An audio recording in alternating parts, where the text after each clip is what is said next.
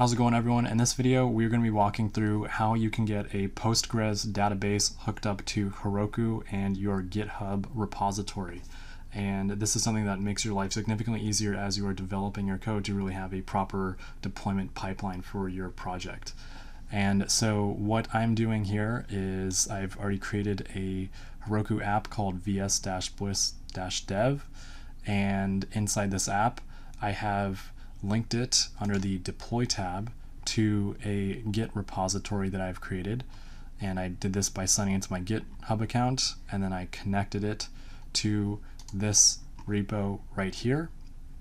And so you will take your Flask app, which you will still be using your SQLite3 database URI, and that's perfectly okay, but you just basically take your code, you stick it into a GitHub repository, and then you make sure to commit and push your changes.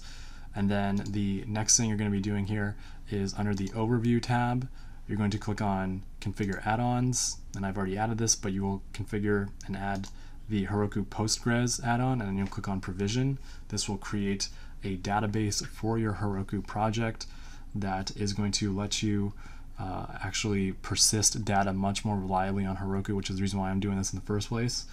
And the next thing we're going to be doing here is confirming under the settings, after we've configured our Postgres database, that we have our config vars created. And so if I go here, I'm not going to show you all of my config vars, but basically these are your environment variables for your project. So I've got the database URL environment variable defined right here. This is the Postgres username and password for the cloud database that Heroku spins up for you for free, which is really awesome. So I'm going to hide my config vars just so I don't give too much away. And that is all you need to do on the Heroku side. Now inside of your application, which I have here, I will open up my project, so just give me 1 sec on that.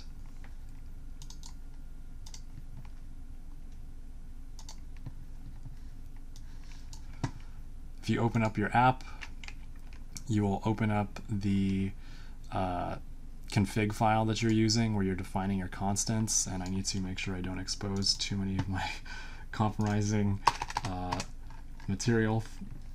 But basically what we're doing here is we are telling in our config of our project that the SQLite3 database URI will be equivalent to the environment variable with the name database_URL.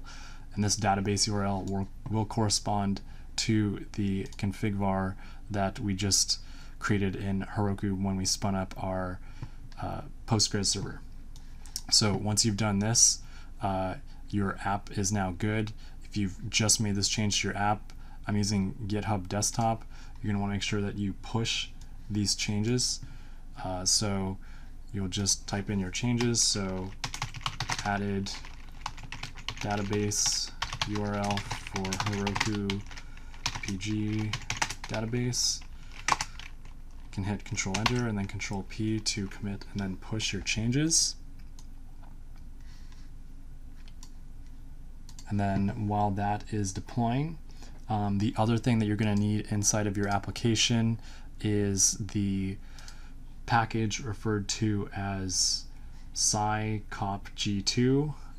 So it's psycopg2. So you're going to need to do a pip install on this. So you do pip install this package. This package, which I've already installed, is helping the Python app actually talk to the Postgres server.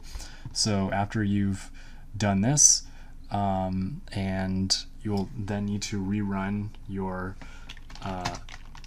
pip freeze and then >sign requirements.txt to update your requirements because you've just added a new dependency into your project. I haven't made any changes though, but if you are now just doing this and you've just installed the psycopg2 package, you will need to do that. And then the beautiful thing here is that when you go back into your GitHub desktop and push your changes, because we've enabled automatic deployments, as soon as you push to your master branch, your Heroku app will also be redeployed with the new code. And so once you have finished installing the scopg2 and updating your requirements.txt file. The next thing you're going to do is open up your app, which in my case was vs-bliss-dev.herokuapp.com. And if we click sign in here, we're going to get, or we should get, an internal server error. And this internal server error is going to be caused by the fact that you need to also run the db init or db create all command. And so what I've done in my Heroku, or in my project, is I've created in my root directory a file called db_create_py, and this Python file is just importing the db object from my app, and then it is going to run the create all command. And this is because when Heroku has provisioned your Postgres database, you need to actually create the tables, otherwise you're going to get internal server errors. And so make sure to then run this code by going to Heroku. Just pull this up. And what you'll do from Heroku is you will go to run console and you'll type in Python, and because I named my particular Python file the db create, db_create .py, just to confirm the name here, db_create.py, and you'll run this. I've already run it, but once you run this, you will have successfully created the database tables for your particular project. I might error out here, but we'll see.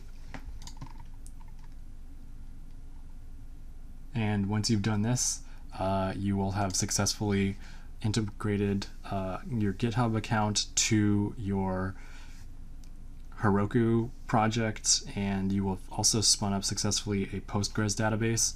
So it's going to do a great job of persisting your data, which is amazing.